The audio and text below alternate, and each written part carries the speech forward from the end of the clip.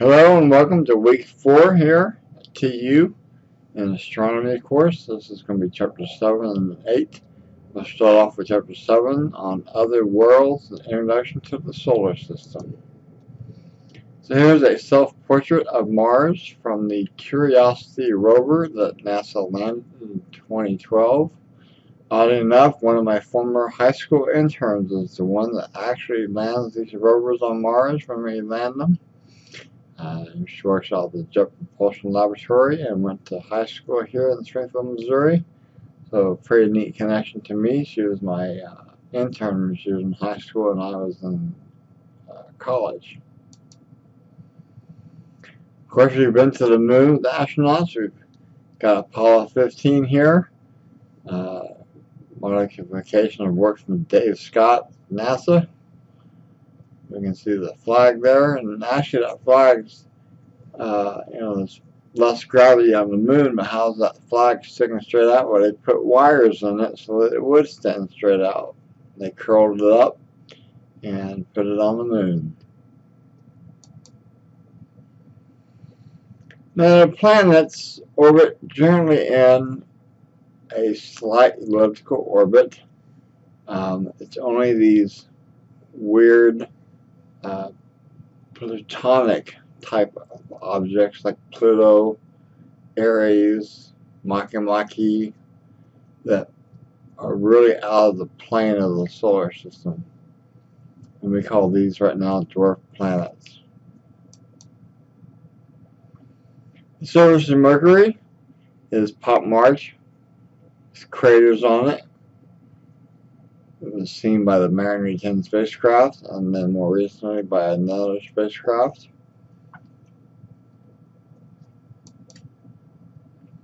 Our 4 giant planets, you can see comparisons to Earth, is Jupiter, Saturn, then the icy giants, Uranus and Neptune. Neptune actually has the fastest winds of any object in the solar system. And then we have our Pluto flyby that we did in July of 2015. Dr. Alan Stern, a friend of mine, was the lead principal investigator of this mission, and we found Pluto to be very highly geologically active, much more so than we ever thought it would be. Saturn and its rings, we recently wrapped up a 20-year mission to Saturn. This image is from 2007. Cassini is the spacecraft that flew by Saturn and flew around it many times. Went through its rings and ended its mission by slamming into the atmosphere of Saturn so it would not contaminate other worlds because it had radioactivity on it and radioactive isotopes on it to power it. Here's the asteroid Eros, a small Earth-crossing asteroid taken by the NEAR spacecraft. Stood for Near Earth Asteroid Recovery. The Shoemaker spacecraft from about 100 kilometers out. I'm not even going to try to pronounce this comet's name. You can read it there, 67P. This comet was noted in the 2015 era from the Rosetta spacecraft. We can see jets of activity on its surface shooting out in space. And then here are 2 of my heroes. Carl Sagan, who died in 1996 and ran the original PBS show Cosmos. And then on the right, Neil deGrasse Tyson. Sagan was Tyson's inspiration to become an astrophysicist, and I've met Neil deGrasse Tyson back in January of 2010. Great guy, but he is so busy these days, and we're going to do a reboot of the reboot of Cosmos. We rebooted Cosmos a few years ago on Fox on Discovery Network, and they're going to do it again in 2019 when they get some more episodes taped. We're going to counteract the fake news and fake facts with actual science and actual facts, I say. Here is Jupiter taken by the Cassini spacecraft way back in 2000 as it was on its way to Saturn. Test out its cameras. One of Jupiter's moons is Ganymede. It was taken in 1996 by the Galileo spacecraft, which was seen to go around Jupiter many times. It was similar in mission to the Cassini mission in later years. And the bright spots are recent impacts which uncovered fresh ice from underneath. One of the most fascinating missions that I've ever been a part of, and maybe everybody else in my field has been a part of, was Comet Shoemaker-Levy 9. In this image, we have a comet that was too close to Jupiter, and it broke it apart into a string of pearls, they called it. 21 separate pieces. This image taken in 1994 by the Hubble Space Telescope. You can see I'm starting to date myself now. I was a junior in college studying this thing. This is before students had email access, really. Email was restricted to government computers because I was working for NASA at the time. On NASA funding, I had access to email, and we had great big printers that would print off the data each day of the stuff. And this ended up impacting Jupiter. And so we have these dark blotches where the impacts went in and exploded. And the biggest is the G impact right here. And that circle there is 3 times the size of the Earth. This work was done with the Hubble Space Telescope from my friend Heidi Hammel. She was at MIT at the time, I believe, if my memory serves me right. Wonderful woman, wonderful friend, and a colleague. And then we have our cratered moon. This is a composite image taken from many smaller images from 2009 to 2011 by the Lunar Reconnaissance Orbiter.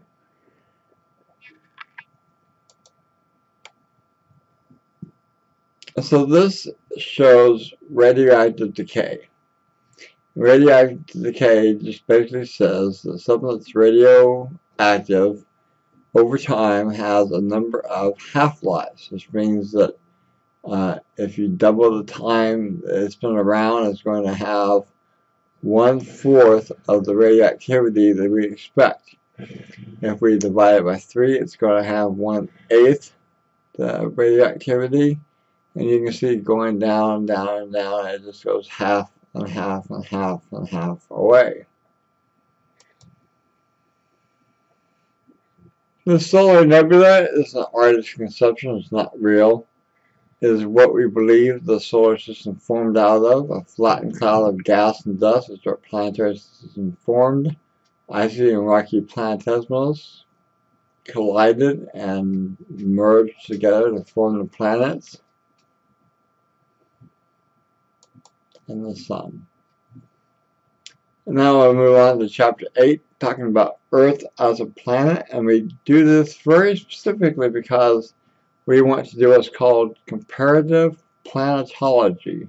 This is in comparing every other planet we have to the way the Earth is. So we must understand how Earth acts and reacts in science so that we can interpret the rest of the planets. So here's a very neat image taken from the International Space Station in 2006.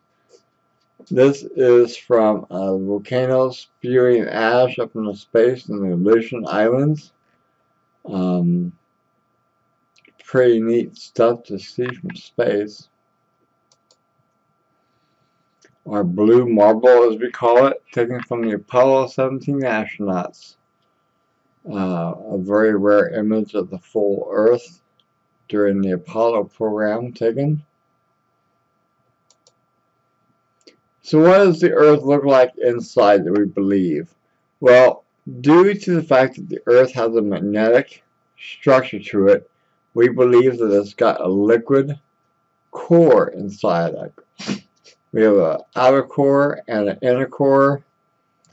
Inside of it, all of this is a mantle. So most of the Earth is this plastic, rubbery type stuff called the mantle. And then the very thin outer layer, kind of like the skin of an apple, is the crust. And we've never drilled down into the mantle, but I believe there's a mission now getting ready to try to do so.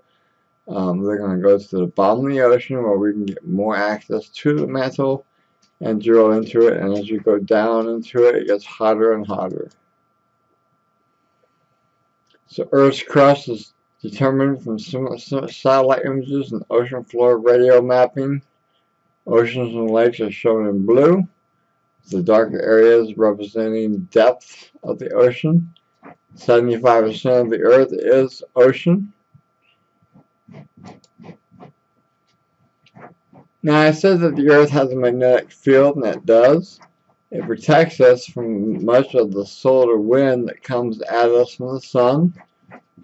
Sometimes when the solar wind is pretty fast and pretty active, we can get bending of this magnetic field, and if it cracks, then we can get the solar wind to come spiraling around these magnetic field lines into the northern and southern poles, magnetic poles of the Earth, and at that point we get the aurora borealis in the northern hemisphere, the aurora australis in the southern hemisphere of the northern lights, southern lights. We form igneous rocks out of lava. Lava cools and freezes. Here's a lava flow from a basaltic eruption. So lava rocks are basaltic. Basaltic lava flows can flow quickly and easily over distances over 20 kilometers.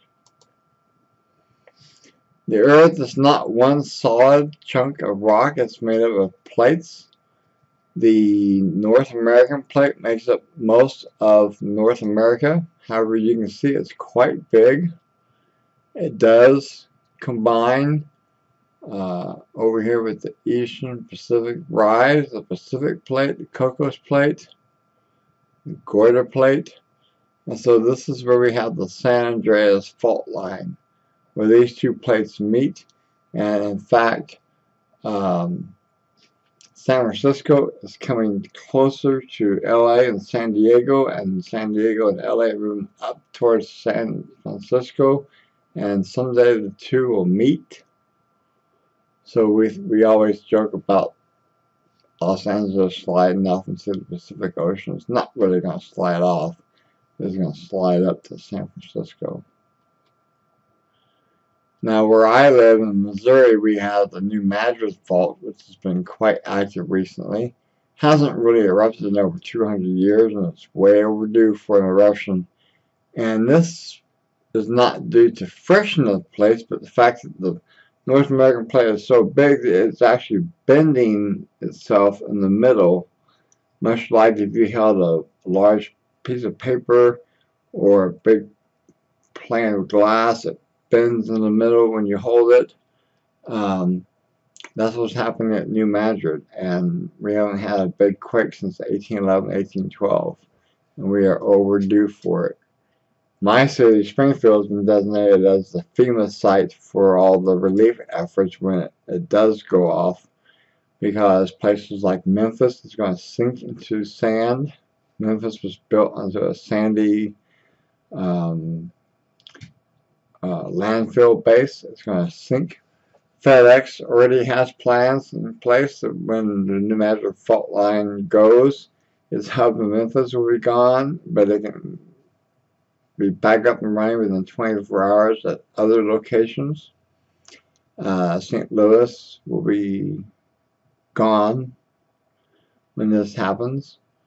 The Mississippi River will flow northward instead of towards the Gulf of Mexico. And this was all proposed by Alfred Wegener in 1880 to 1930 was his life. He only lived to be 50 years old. Wegener proposed a scientific theory for the slow shifting of the continents. And here's what we find. A rift zone, and a subduction zone. A rift and subduction zones are the regions mostly beneath the oceans where new crust is formed and old crust is destroyed as part of the cycle of plate tectonics. We can have a trench form where you have a plate going underneath another plate which forms an island arc. You can also have magma forming from below that comes up and separates the arcs.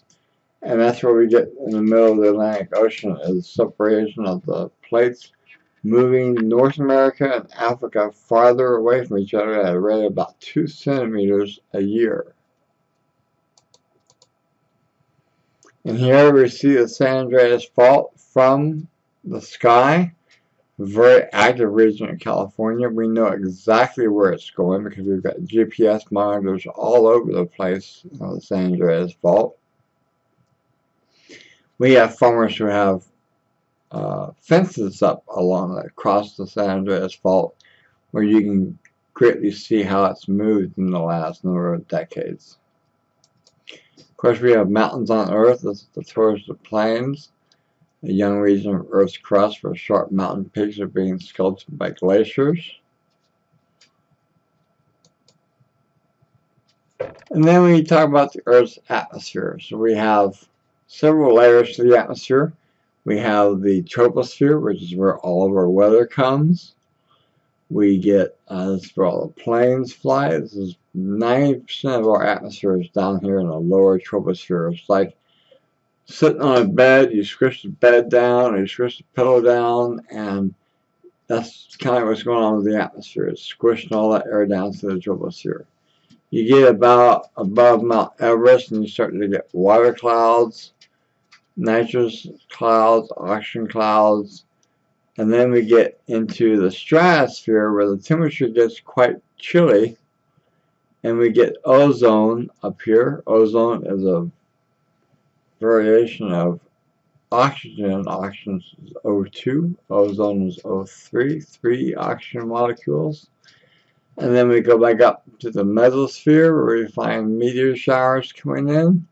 We're at a height of 80 to 100 kilometers now, and then we go right back up, get hot again into the ionosphere, and this is where we find the northern lights. Of course, we can see storms from space. This was Hurricane Irene in 2011 that just battered New York City. The combination of Earth's tilted axis rotation, moderately rapid rotation, and oceans of liquid water can lead to violent weather on our planet.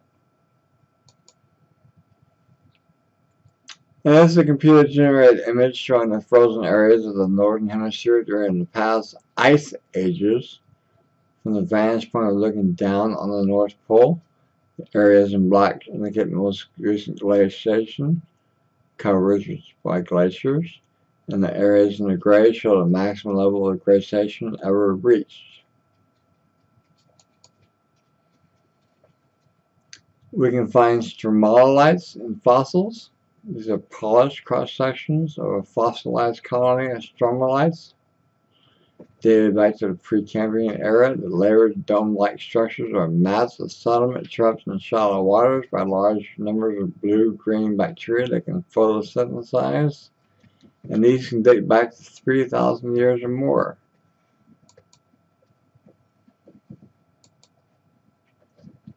Greenhouse effect? Well, we get radiation in from the sun. About 50% of the radiation from the sun stays at the Earth's surface.